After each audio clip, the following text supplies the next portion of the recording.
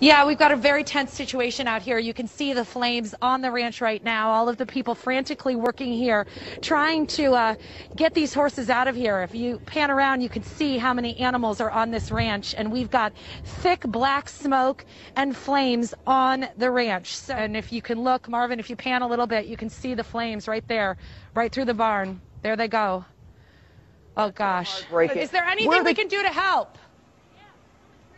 Okay, they're asking us to grab horses. We're going to grab horses, guys. We're going to go in there. There's so many of these horses. Well, do you need me to grab a horse, guys? Please. Okay, here you go.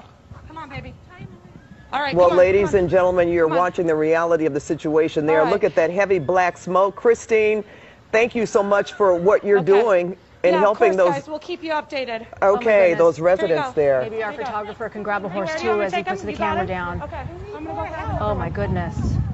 We are hoping that they will be able to get them into those trailers and get them to some facilities. From what we understand, there is a large animal shelter at Pierce College. It's so sad to hear. The horses are so scared. You can just hear them, and no wonder why. And I'm sure the air quality, as we've been talking about, is bad as well, even with those flames so close. Look at that heavy black smoke.